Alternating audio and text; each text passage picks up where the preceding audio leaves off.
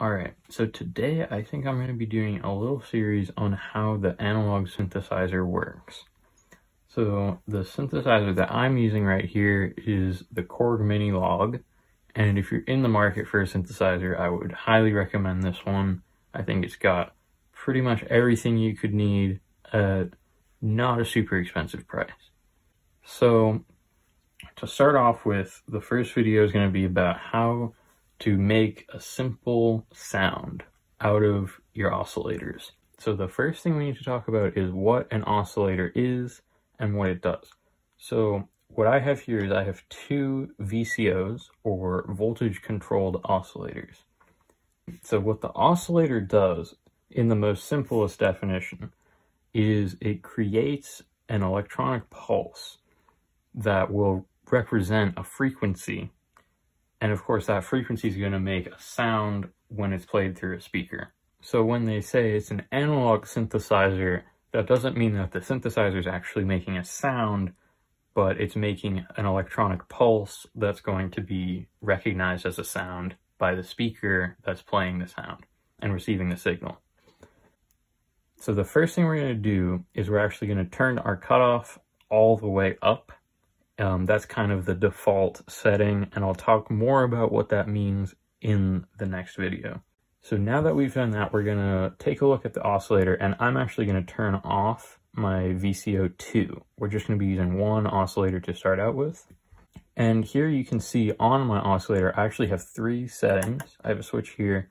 The first one is a saw wave. The next one is a triangle wave, and then the square wave. I'm going to start with the square wave, but I'm going to show you all three waves and kind of what that means. One thing that I love about the Minilogue is that it has this little display, and that display is going to show a graphical representation of the sound that we're making when we hit a key. So for example, alright, so if you watch the display, when I hit the key, it's going to show you the square wave. So the square wave is, in a way, the simplest waveform you can make, because it's just alternating between the maximum and minimum amplitudes without anything going on in the middle. So now let's take a look at the triangle wave. So you can already hear that the triangle wave has sort of a softer sound to it. And that makes sense because if you look at the shape of the waveform, it's not so jagged or abrupt. It's a lot smoother between the amplitude. Now the saw wave is similar to the triangle wave, but it also has that sharpness with the immediate contrasting amplitude like the square wave.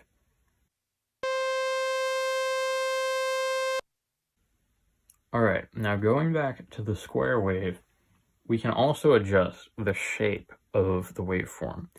And the best way to kind of show what that means is to, again, watch the display as I turn the knob.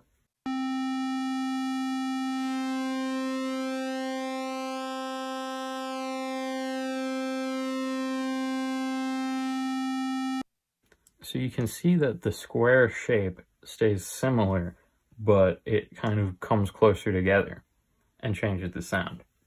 And of course, you can also alter the shape of the triangle and the saw.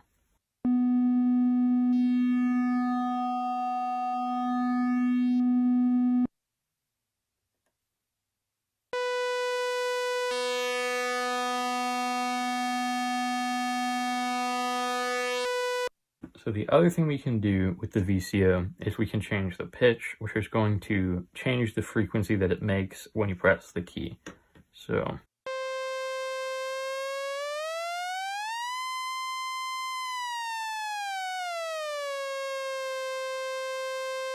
and of course we can also change the octave.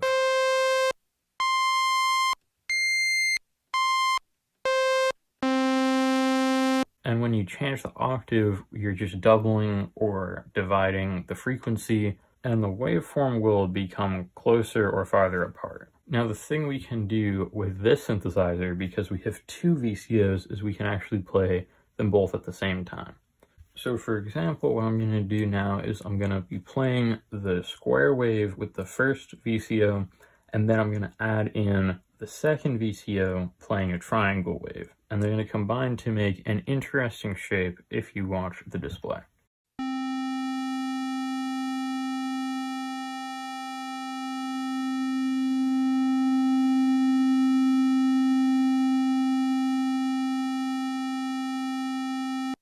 Alright, so I think we've pretty much covered the main points of the oscillator, and in the next video I'm going to be talking about the cutoff and how that works and what that does.